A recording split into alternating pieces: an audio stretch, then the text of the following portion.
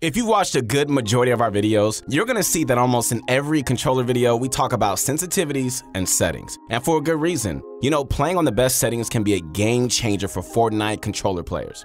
Fortnite happens to be one of the only games where your settings and sensitivities aren't always solely based on your preference. You know, a majority of the settings in Fortnite are actually necessary for becoming a pro player. And without those settings, it could be so much harder. In this video today, we're gonna be going over the best settings, all right? Sensitivity and dead zones to allow you guys to play at peak performance.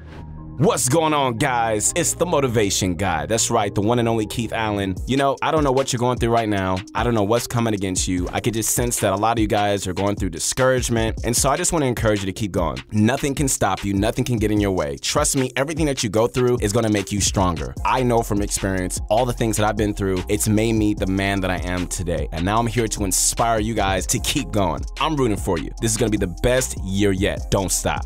Follow me right now on my Instagram. I would love to hear from you.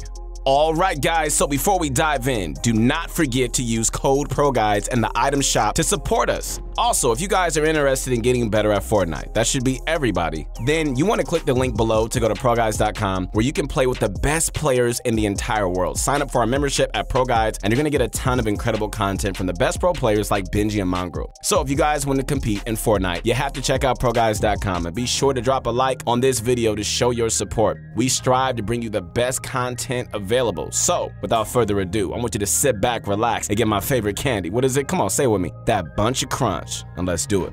First, let's start with the all-around game settings, okay? These settings are very important for helping you do normal things such as sprinting, picking up items, building, and doing more specific things such as, you know, opening doors and chests. Going down the list, the first important setting we see is toggle spring. You should have this setting switched on off, and that's because of the setting that comes directly after it, sprint by default. Keeping sprint by default on will keep your plane running as fast as it can whenever you're moving around. It'll also free up a button on your controller, which we're going to be using later into this video. Also, make sure to have sprint cancels reloading set to off, because you don't want to cancel your reload by accident since you're going to be having sprint by default on. Next up, we have tap to search and interact on. This will make it a lot easier to open up chests, ammo boxes, and pull out revives as you won't have to hold the button down anymore. Hold to swap and reload is also a nice feature to have, but it's going to take some time to get used to. It's very useful for controller players as you're going to be able to sort items specifically where you want to without having to reorganize your inventory. Toggle targeting is another thing that is more important for controller players, and we always suggest having it off. Aiming in with the left trigger is much more natural as your ADS will lock and unlock as you move your trigger. Having this off means that you're going to have to click your trigger in every time you want it to ADS and come out of ADS.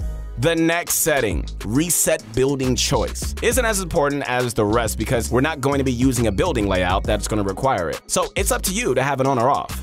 Moving on, we have turbo building, which should always be set to on. If this is off, guys, you're gonna have to individually place every build instead of just being able to hold down a button and just have them place automatically. Controller auto run is also a preference setting. You know, a lot of times you're gonna find yourself running long distances, but it's best not to use auto run, especially if you're playing a competitive game type, since you want to be able to react fast and have full control over your player. If you're a casual player, it could be the right setting for you.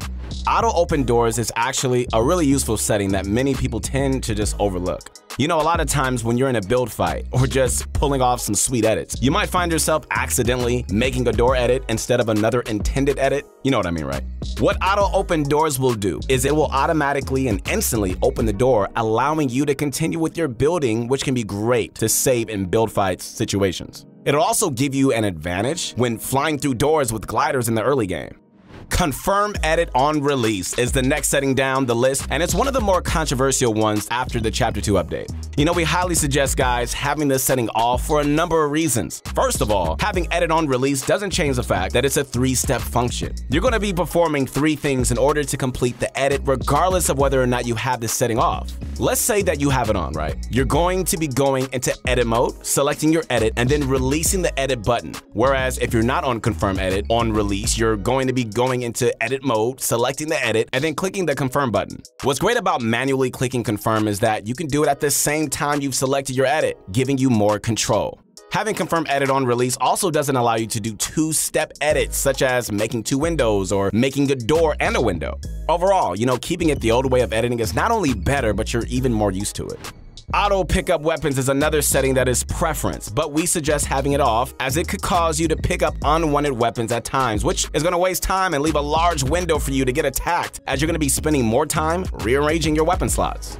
Auto store consumables to right also depends on your preference, as it's based on where you normally keep your consumables. For the final control option, we have Builder Pro. Build immediately, which should always be set to on, as it'll allow building with zero delay. Moving down, we have controller vibrations, which should always be set to off. Okay, vibrations can be so distracting, oh my goodness, and can also cause your aim to become really shaky. Also, having replays off can improve your FPS if you're on PC, but at the end of the day, it's up to you guys, depending on how much you use your replays. For our controller PC players, what's up guys? We also wanted to give you guys some good video settings, as these can also improve performance greatly. The best settings used by pros like Ninja, Tfue, and even more are having every quality-based setting on low or off, and then having your view distance all the way on epic. This is a great way to get more frames out of your game, and it's going to limit distracting variables that will come when playing on higher graphics such as shadows. Moving on to sensitivity, we're going to be using a brand new advanced sensitivity which is gaining traction and is proving to be one of the best. To start off, okay, so you're going to want to set Use Advanced Options to on. Now, set your build mode multiplier to 2.2 and your edit mode sensitivity multiplier to 2.5. Being able to build fast on this new sensitivity is very important, man. This may feel pretty fast at first, trust me, but once you get used to it, you're going to be building as close to as fast as keyboard and mouse players. Editing is also easier to perform on higher sensitivity, so we set this to 2.5 to allow you to edit as fast as possible without it being uncontrollable. Now, moving on to advanced look sensitivity, we have our look horizontal and vertical speed set to 50%. For both horizontal and vertical boosts, we have it set to 0%, as boosts can be really hard to control and unnecessary since the building and editing multiplier overcompensates for it. And because we have boost off, we will have boost ramp time on 0 seconds and instant boost when building on off. For advanced aim down sight sensitivity, we will have a horizontal and vertical speed on 15%, while having both vertical and horizontal boosts on 0%. And of course, ADS turning boost ramp time on 0 seconds. For advanced sensitivity, we're going to have look dampening time on 0 seconds in order to have no delay when building. Now, we're going to get into the look input curve. This, ladies and gentlemen, is a brand new style of aiming that came with the Chapter 2 update. At first, it seemed like a really useless aiming mechanic that wasn't good for a controller, but after a while, a lot of pros and others have started to see the benefit of this input curve. The way exponential works is by starting off slow, okay, and then increasing your turning speed as you move your analog stick, which is why it's called exponential. Great name. Linear, on the other hand, makes you turn at the exact sensitivity that you set off the smallest movements to your analog stick, making it seem much faster and very reactive.